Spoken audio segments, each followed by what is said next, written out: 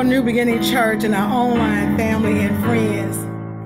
We are so excited that you chose to join us for Bible study on tonight. I received a morning devotional message from Dolores Sadler of the Holy Trinity Baptist Church that read, Choices. We make choices about what to wear, what to eat, where to go, a partner or a friend, and much more. Joshua made a choice for his entire house about who to serve. Without a doubt, his choice was the best choice for us as we travel along our journey. Our scripture tonight will come from Joshua 24 and 15. And it reads, And if it seems evil to you to serve the Lord, choose for yourselves this day whom you will serve, whether the gods which your fathers served that were on the other side of the river, or the gods of the Amorites in whose land you dwell. But as for me and my house, we will serve the Lord. So this year, as this year comes to a close, if you haven't made up your minds as to who you're going to serve, make your choice today to serve the Lord, the self-existing God, whose name is Jehovah. He is the one who sits high and looks low, and he controls everything and everybody in this world. So accept Jesus today. And there is a quote that says, don't leave earth without Jesus. So make Jesus your choice.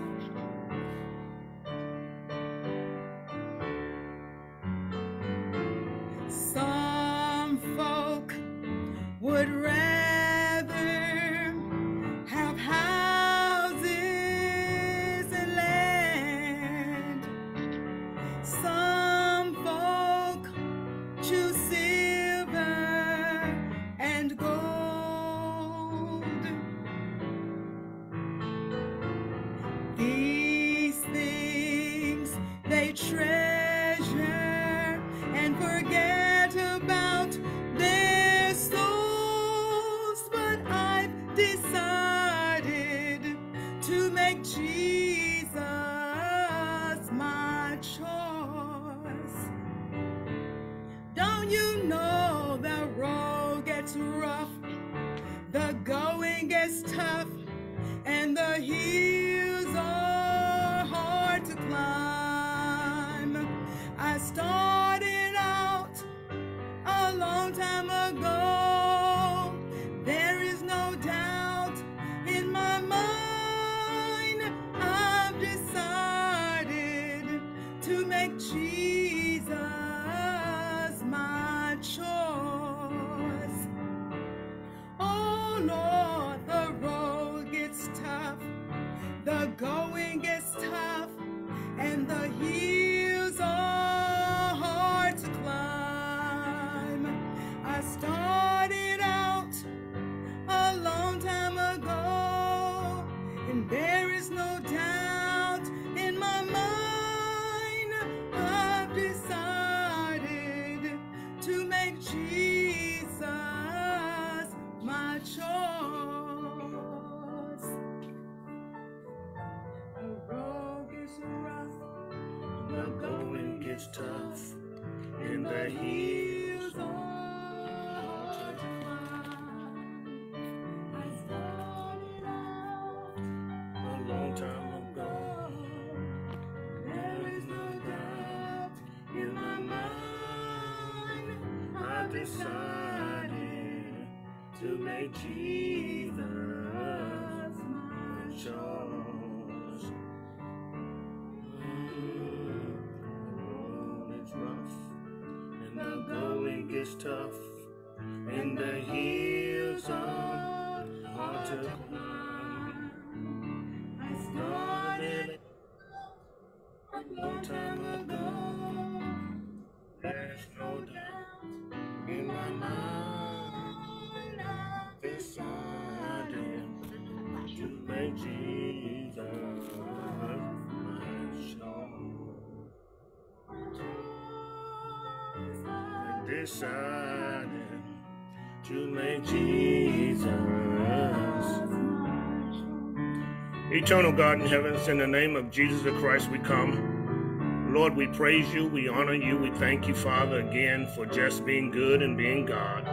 Lord, we thank you for another privilege to come before you in prayer and studying the word.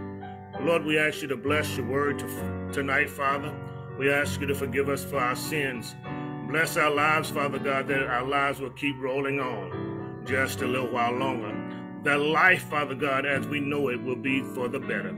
We ask you to bless us now as we study, that your word will be revealed unto us and be real to us. Bless us this night, Father God, as we move forward in your word, that your word, Father God, will be the primary reasons by which we live, to hear from you, to glorify you, and to bless your holy name. It's in the precious, powerful name of Jesus the Christ we pray, and we ask it all. Amen and thank God. To make Jesus my show. Amen. Bless the name of Jesus. We thank God for another privilege, another opportunity just to be here, to study the word of God, to study God's word, to study God's holy and righteous word. Hallelujah. Thank you so much for joining us tonight. We are back in Psalm number 103. Psalm number 103 is where we are on tonight, and we're looking forward to God speaking to us on tonight. That is Psalm 103 is where we are tonight. Thank God for the privilege to listen to his word and to observe what his word has to say on tonight. Psalm number 103. We will look to finish these last few verses here. We'll begin tonight at verse number 13. Verse number 13 is where we are tonight. The psalmist in Psalm 103, David is looking at this psalm. He is singing a song. When we look at songs, he is singing a song. So the book of Psalm, as we have stated, is listed as numbers and not chapters. So David begins this song by talking about, bless the Lord, O my soul, and everything that is within me, bless his holy name. And as he look to God, he compares what we know here on earth to what God is doing in heaven. David says, bless the Lord, all that is within me. And then whatever you do, don't forget his many benefits. He lists some of his benefits. These are just a few of the benefits that David lists. He talks about the fact that he redeems my life from destruction. He gives me mercy. He gives me grace. He forgives my sins, and he forgives my iniquities. He heals me from all of my diseases. He redeems my life. He crowns me with loving kindness and tender mercies. God is really doing it on our behalf. He blesses us. And he blesses us in spite of us, in spite of our meanness, in spite of our cruelties. God is yet blessing us. He goes on to say, the psalmist says he blesses us with tender mercies. He blesses us and crowns us with loving kindness. The psalmist says that he encourages us. And every now and then we need some encouragement. Every now and then he says he encourages us with good things. He says in verse number 6, he says he executes righteousness. This execution of righteousness means that he gives us security. He secures us. He executes righteousness and judgment to all who are oppressed. Those people who are oppressed, those of us who are oppressed, God is not asleep. God is watching, and God will be the one who takes vengeance. God says that vengeance is mine, saith the Lord. Vengeance is mine, saith the Lord. God will take care of it. God will fix it. God will redeem us, and God will also deal with the justice on our behalf. Vengeance is mine, says the Lord. Verse number 7, he says that he made known his ways to Moses and his acts to the children of Israel.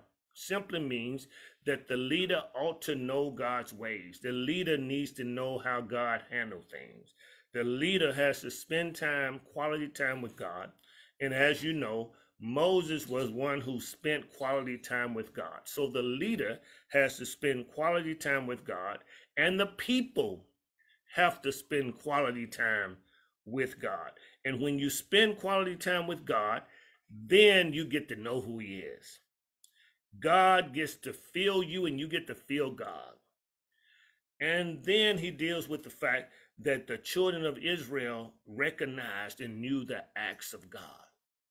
You know, many times if we're not the leader, we just looking for the blessing. God, give me the mighty acts. God, show me the mighty acts. Give me what I've been praying about. And Lord, whatever you do, give it to me right now. So the leader has to make sure not only does he observe the acts of God, but he also has to make sure that he knows God's ways, know how God is, know what God expects. So we have to spend quality time with God.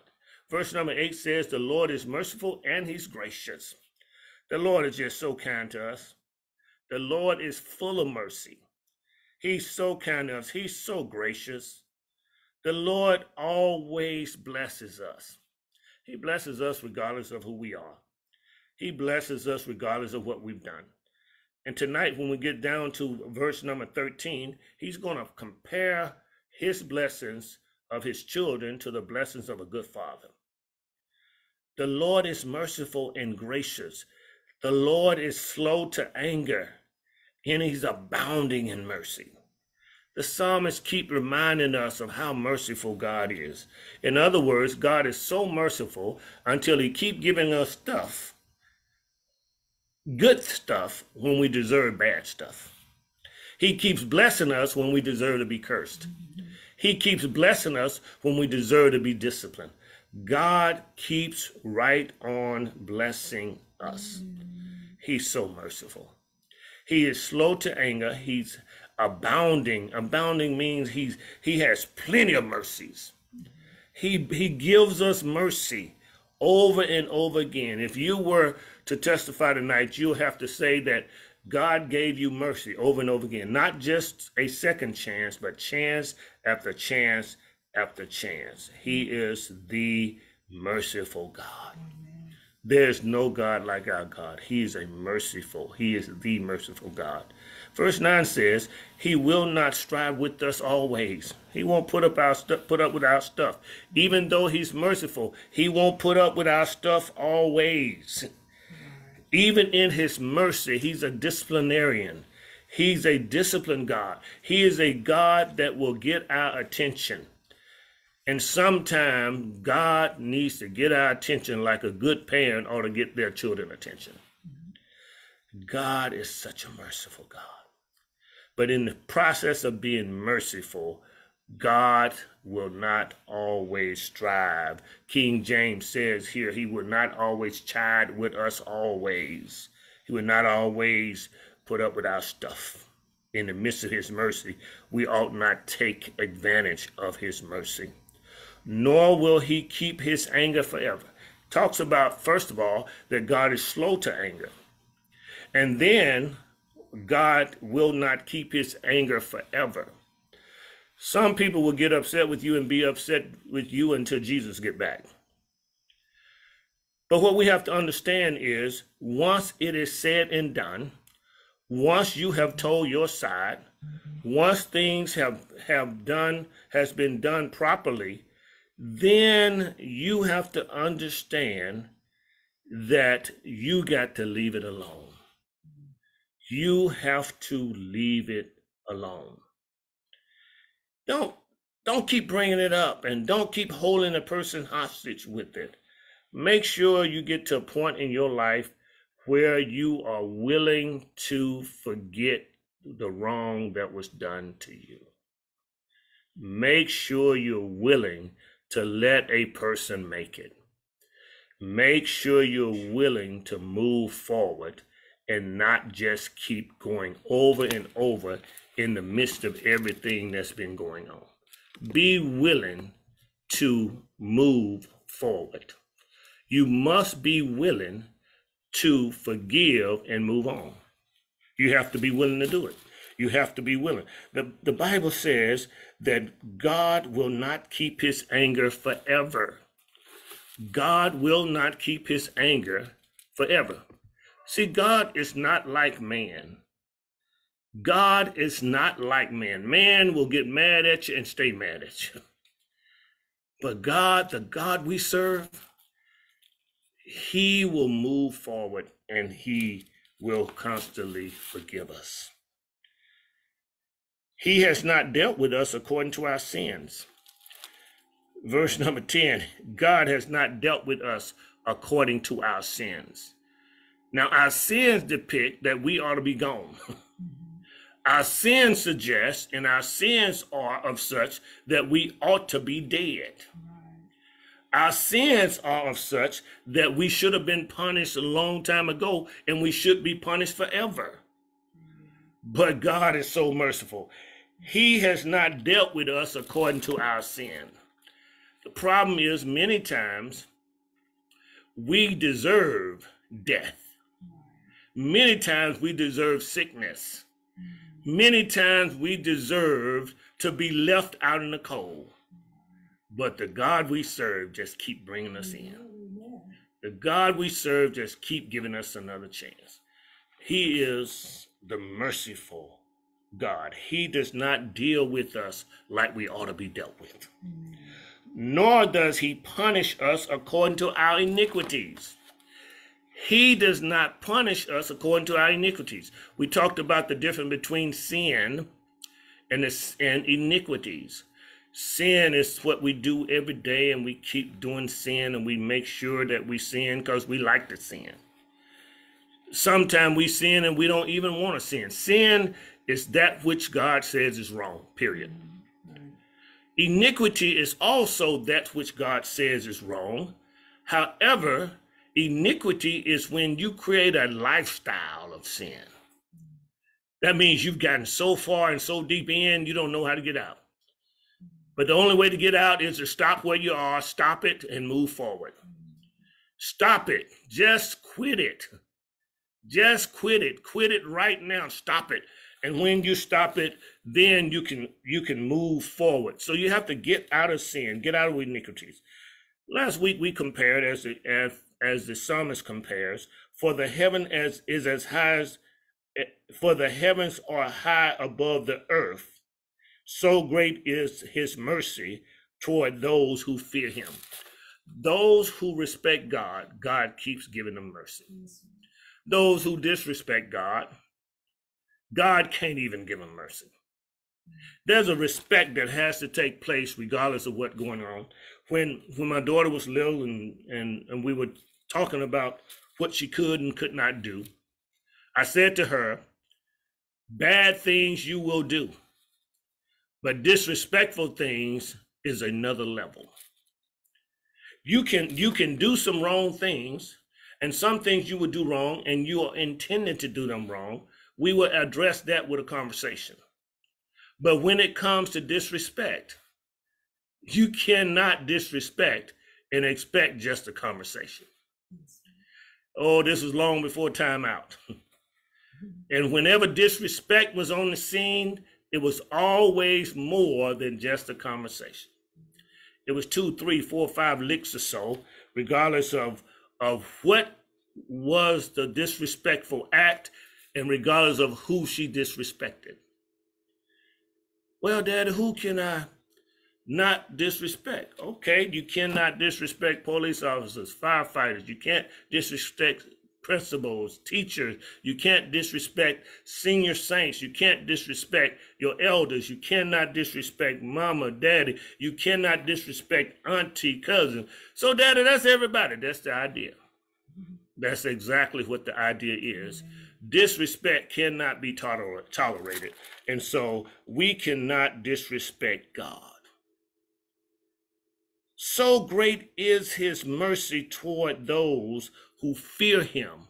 Those who respect God, God will give you an abundance of mercy. As far as the east is from the west, so has he removed our transgressions from us.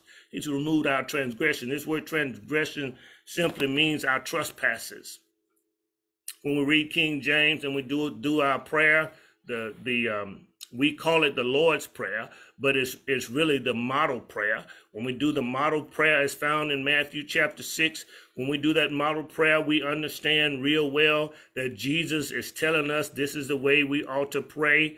And when he tells us this is the way we ought to pray, we begin by saying, Our Father who art in heaven, and we end by saying, forgive us our trespasses.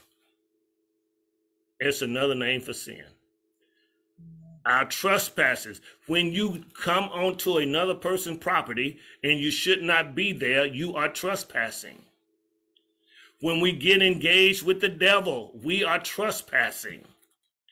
When we move from our location to somebody else's location and we're not welcome there, we are trespassing. What I'm saying to you, many of us grew up in Sunday school, grew up doing God's will. We grew up fearing the Lord, but then we began to trespass onto the devil's property. The reason why children can't make it in this life of sin is because they didn't grow up in sin. And if you didn't grow up in sin, many times sin will eat you alive. This world will eat you alive. There are some people who grew up with sin. Sin was just another day to them. But there are some children that didn't grow up doing these things. And when they try to do these things, they find themselves trespassing and they find themselves miserable. The Sunday school girl, the Sunday school boy, the holy roly, the holy then thou, all of them find themselves trying to be like the world, and the world eats them alive. It's because they are trespassing. This is not your lifestyle. This is not the style that you grew up under. You grew up in a godly household, and now since you've gotten with other people, you determined to do it the wrong way. That means you're sinning, and that means you are trespassing. Trespassing. You have gone upon somebody else's property. That means that there is transgressions. Forgive us for our transgression. He removes us from our transgressions. He removes us from our trespasses. He removes it. Verse 13 begins the final part of this pericope. Verse 13 says, as the Father pities his children, as the Father pities his children, so the Lord pities those who fear him, for he knows our frame. He knows our makeup. God has mercy on us. He has compassion on us because he knows. He remembers that we are dust. God knows how he's made us. God knows how he fashioned us. God understands that we are nothing but dust, and dust needs a savior. Dust needs a savior. Dust, he remembers we are dust, and dust cannot take care of itself. Dust cannot think right on its own. Dust cannot do the right things. God remembers that we are dust. And because he remembers that we are dust, it's up to God to take care of us because we don't have sense enough to take care of ourselves. He remembers that we are dust. As for man, his days are like grass. As a flower of the field, so he flourishes. For the wind passes over it, and it is gone. In its place, remember it no more. He compares us three ways here. First of all, he says that men, well, several ways. First of all, he compares us to being dust, in which we are dust. Then he compares us to grass. As for man, his days are like grass. I mean, grass is something that's there today and gone tomorrow. It's there today and it's gone tomorrow. And then he compares us to flowers of the field. We come up and flourish. We grow, we look good, we look beautiful, we do the great things that God is pleased with. And then guess what? We fade away. Verse 16, for the wind passes over it, and it is gone. The wind, we don't even know where the wind comes from. We don't know where the wind leaves and goes to. We don't know where the wind is. We just can feel it, and sometimes we can hear it. Jesus gives this analogy to Nicodemus in John chapter 3. He gives this analogy. And when he gives this analogy to Nicodemus, he says in this analogy, he says, you see the wind, you hear the wind, you don't see it, you don't know where it comes from. Do you understand the wind? He says you must be born again. And because you don't understand the wind, you won't understand the things of God. John chapter 3, verse 3, he says, if you are not born again, you cannot understand the things of God. He says it by accident. In King James, he says that you cannot see the kingdom. You cannot understand the kingdom. You cannot realize what the kingdom is all about unless you're born again. Therefore, we have to stop expecting people who are not saved to see saved things, to understand saved things, to be with saved things, and to be beside saved things. We have to make sure that we understand that a person must be born again in order to see the kingdom of God, in order to understand what Jesus has in store. We must be born again. We must be saved. So he says, for the wind passes over it, and it is gone, and its place remember it no more. Once the wind is gone, whatever place the wind passed by, it's gone, and that place forgot the wind even showed up. Let me tell you, one of these days, somebody's going to forget you ever showed up. One of these days, somebody is going to forget. Not everybody, because I'm sure you're leaving a great legacy. Every person ought to leave a legacy. Every person ought to leave something that people will remember them by, something good that people will remember you by. But there will be a small group of people that pass by you right now, and they won't even know you showed up. I like to say, and I like to think that once I'm gone, people will remember I came by.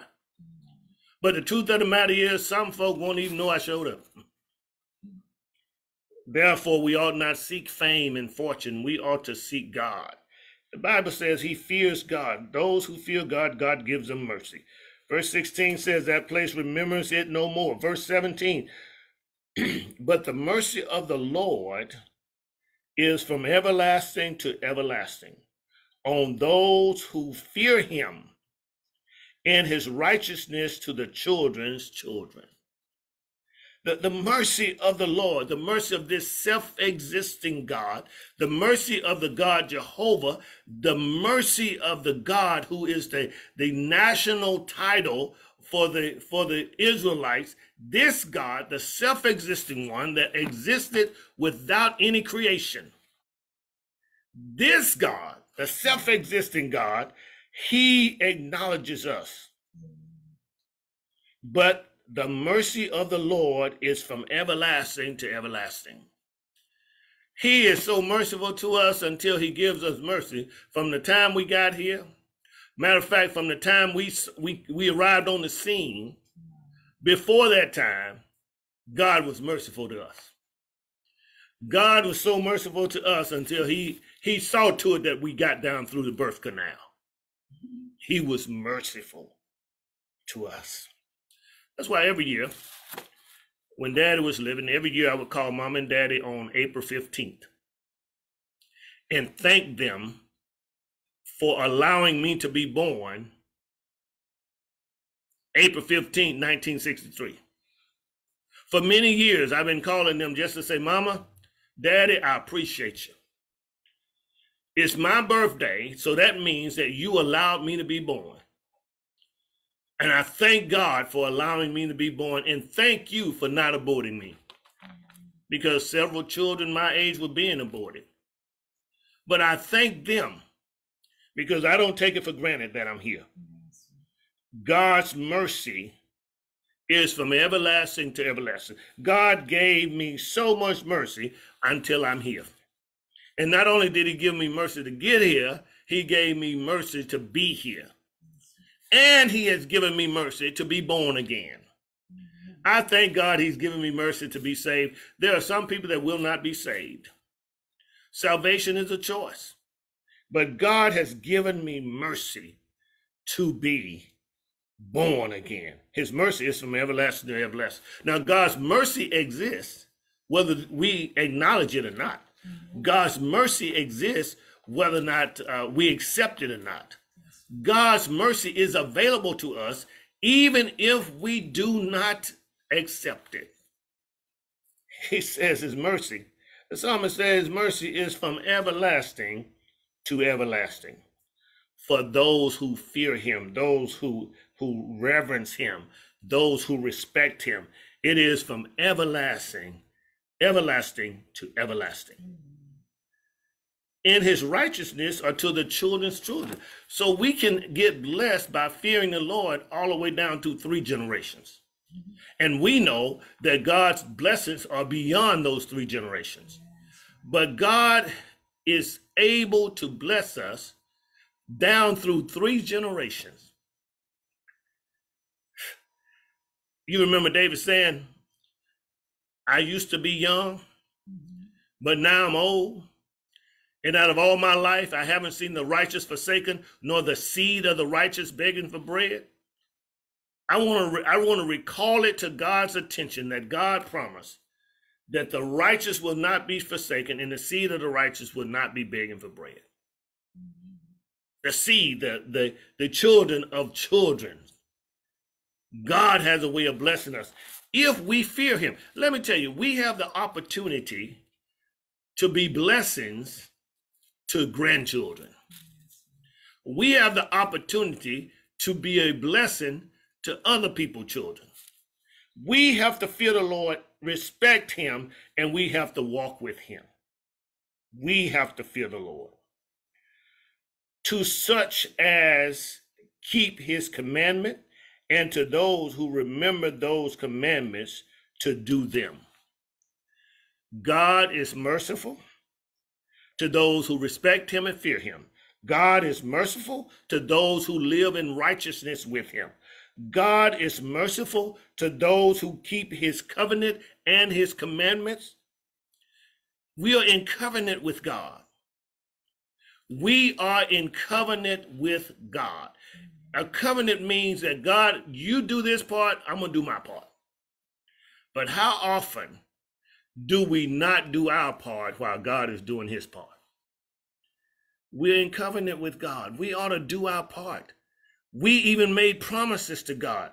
We ought to do our part. Let's do our part and respect God. Let's do our part and keep our covenant, keep God's commandments. Let's do our part and make sure that we remember his commandments and do them. God is merciful to us. Verse number 19. The Lord has established his throne in heaven, and his kingdom rules over all. God has a throne that's in heaven. God is in heaven, and earth is his footstool. God has a throne in heaven. His mercy has blessed us on earth. Let me just share with you. The fact of the matter is, his kingdom rules over all. I know it looks like the devil is winning. I know it looks like the devil is ruling. But the God we serve is super ruling. The God we serve is ruling, and he will rule forever, and he will rule over all. Times are tough right now. Things are in a shamble right now. Things are shaken up right now. But God still rules. And God rules over all. He will always rule over all. Regardless of who's in power, God rules. Nothing happens without God's knowledge. Nothing takes place without God's approval. No, God doesn't want all these things to happen that's happened, but God is in control. Does it make sense? Doesn't make sense to my little noggin. It doesn't make sense. But the fact of the matter is, God is in control. God is the one that's keeping us. Even when we're doing bad, God allows us to do good. Even when things are hard on us, God is in control in such a way that he keeps it from being even worse. God is the one in control. We have to trust God. God keeps us. He rules over all. He rules over heaven and he rules over earth. He rules under the earth. He rules in the sea. He rules on dry land. God is in control. The Lord has established his throne in heaven. The Lord has a kingdom and he rules over all. His kingdom rules. His kingdom rules. Wherever there's a king, there has to be a kingdom. Wherever there's a kingdom, there has to be a king. And if the kingdom rules, then that means the king rules. The king is in charge. What we have to understand is God is in control regardless if we are not pleased with what he's doing. God knows what he's doing. It is a setup for our blessings. God has positioned us in such a way till he can bless us even in the midst of all this trouble. God. So ask God, God, you up to something? I know you're working behind the scene. What are you up to, God? And if you are up to something, God, I'm going to trust you. I can't worry about it. I can't stress over it. I'm going to trust you, God. And because you are trustworthy, and because you are trustworthy, God, I am going to trust you even when it doesn't look well. Even when life is messed up for me, I'm going to trust you, God. I'm going to keep trusting you. We have to trust this God that we serve. If we're going to walk in faith, we got to walk in faith in the good times and the bad times. Verse number 20. Bless the Lord, you his angels, who excel in strength, who do his word, heeding the voice of his word. The psalmist says to the angels, angels, you all are the one that do God's word. Angels, you're the one who carry out God's functions. Angels, you're the one who excel in strength. Angels, whatever you do, bless the Lord. Praise him. Praise the Lord. He started off by talking to himself. Then he began to talk to us. Now he's talking to the angels. He says, bless the Lord, you his angels. And he's talking to the angels that the Lord rules over and that belong to the Lord. Bless the Lord, you his angels. These angels who excel in strength. These angels excel in strength. Even though they have strength, they have to humble themselves before the king of the kingdom. Even though their lives are depending on God, even though they have strength, they need to understand that their lives are dependent on him, and they have to understand that God is the one who gives them strength. So we ought to praise the Lord, bless the Lord, you his angels who excel in strength, bless the Lord, who do his word. The Lord speaks, and guess what happened? The angels make it happen. The Lord's word is clear to the angels, and because of the Lord's word, the angels get busy. They even heed the voice of God. It says, heeding the voice of his word. They heed God's voice. They heed it. They take attention to it, and they make it happen. They heed his word. Verse 21, bless the Lord, all you his host, you ministers of his who do his pleasure. And begins to talk to the heavenly host. Then he talks to the ministers that get things done. He says, bless the Lord. Bless the Lord, all you hosts. Bless the Lord. What he's saying is the angels ought to bless him, the ministers ought to bless him. And verse 22 says, bless the Lord, all his works in all places of his dominion. And he closes by saying, bless the Lord, O my soul. The psalmist is clear. He begins off by saying, bless the Lord, O my soul. He ends up by saying, bless the Lord, O my soul. The psalmist walks through it, and he talks about how merciful this God is. He talks about how he is long-suffering. He talks about how this God has a way of disciplining us. This psalmist talked about this God that sits in heaven, this God who has a kingdom in heaven, this God who makes a way for us that is so compassionate toward us. The psalmist lays it out in Psalm 103. He says, and when you get a chance to read it for yourself. He says, great is his mercy. Mercy is when we deserve to be wiped out, but God keep having compassion and pity on us. When we ought to be taken out of here. When we should have lost our minds, God kept our minds. When we should have lost our physique, God kept our physique. When life should have been wiped out, God kept us on planet Earth. When we should have been under the ground, God kept us on top of the ground. He has loving kindness. He is merciful to us. And he says, the psalmist says, bless the Lord. The psalmist says, get excited about the Lord. The psalmist says, my soul, my innermost being, come on, bless the Lord. The psalmist gives a great example to us tonight that we ought to bless the Lord too. And we ought to bless the Lord from the bottom of our souls.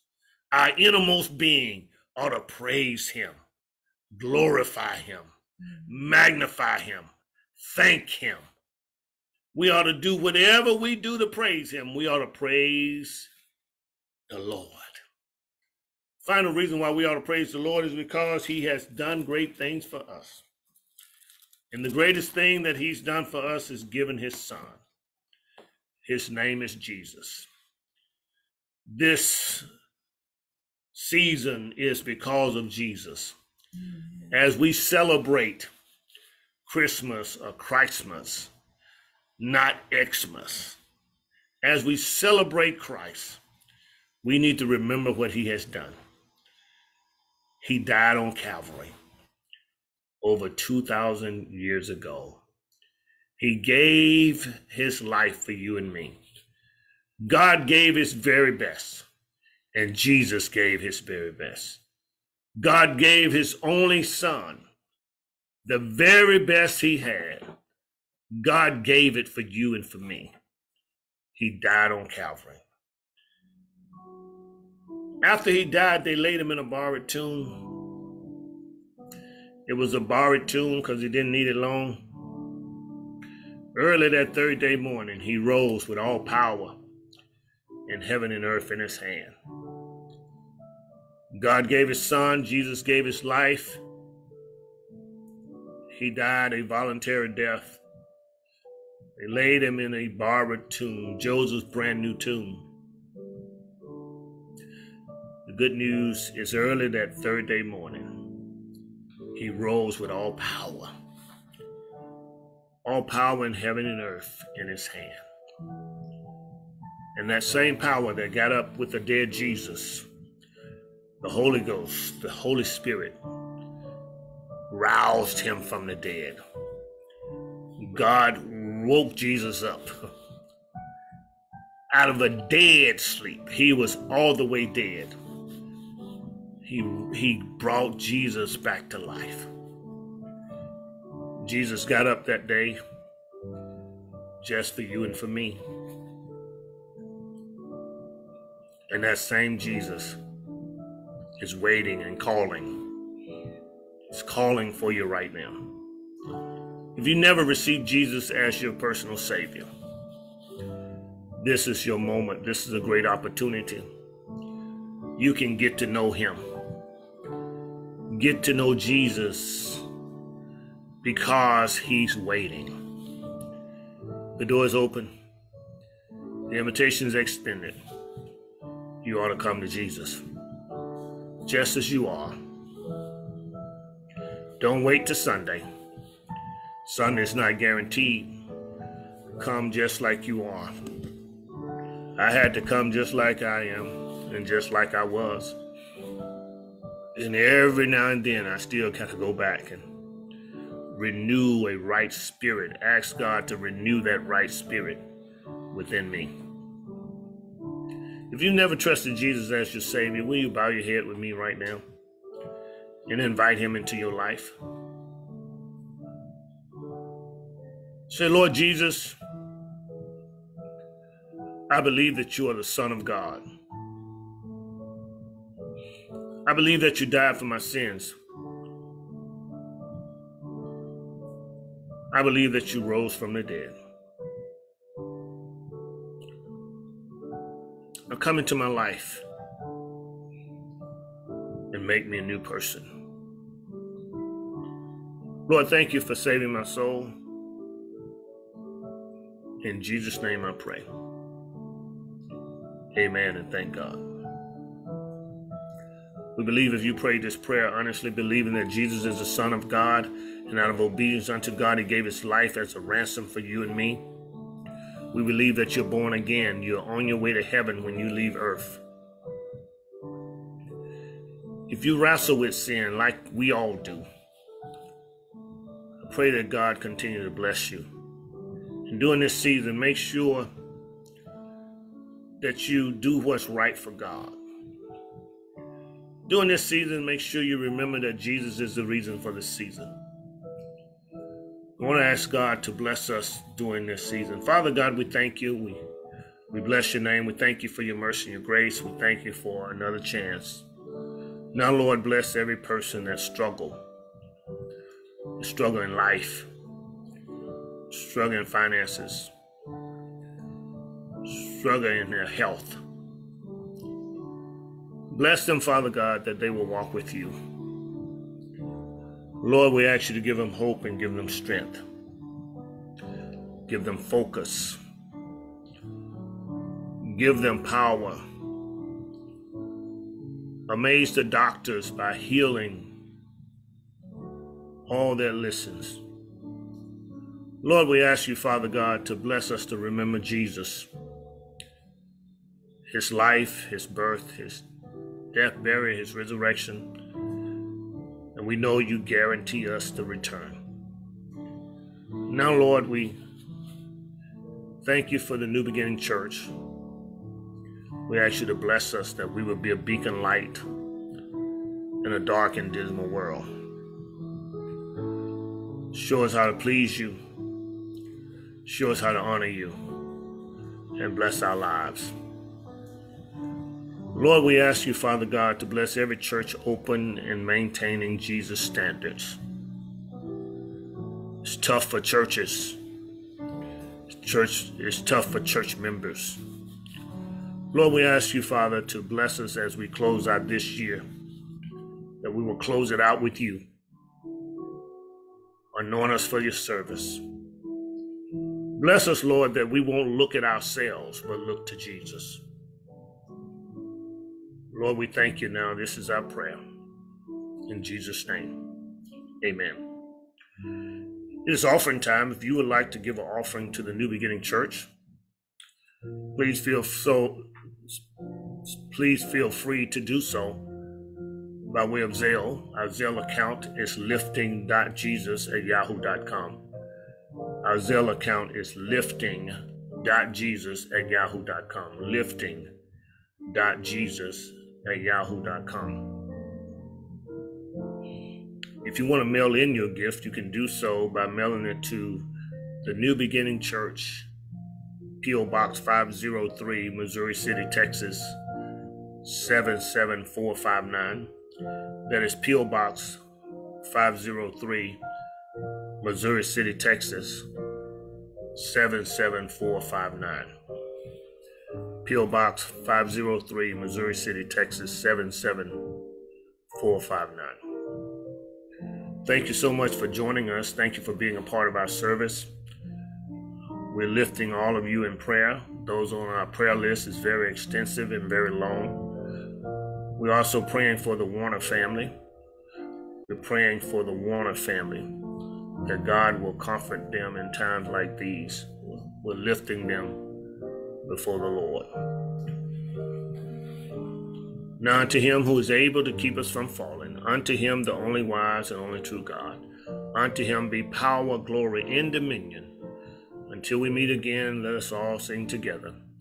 Amen, amen, and amen. We are uniting the church, strengthening families, supporting schools, and empowering neighborhoods to impact the world as we are reaching souls by lifting Jesus. Jesus said, "And I, if I be lifted up, will draw all men unto me." John 12:32. God bless you and God keep you is our prayer. Be blessed.